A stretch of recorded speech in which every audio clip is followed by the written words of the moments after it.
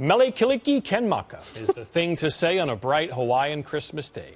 That's where Boise State and Oregon State are for Christmas, playing in the Hawai'i Bowl. Boise playing in a bowl game for the 12th consecutive season, but for the first time since 2001, Chris Peterson won't be on the Broncos sideline. Remember, he took the head coaching position at Washington. Brian Harsin, after 1 year at Arkansas State as head coach, is back in Boise, where he was from 2001 through 2010, but he won't be on the sidelines in Hawaii either. He'll make his debut next season against Ole Miss August 28th in the Georgia Dome. Interim head coach Bob Gregory is the man in charge of this one. Here goes Boise, pumped before the game in the Sheraton Hawai'i Bowl. How about Brandon Cooks? Bolitnikoff winner. We're going to see him play in the NFL. Man, he's got speed, agility.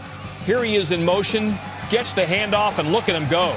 29 yards. He's got fast twitch muscles, that man. Lots of those. Read about those. Don't know of any on me. Later in the drive, Sean Mannion, the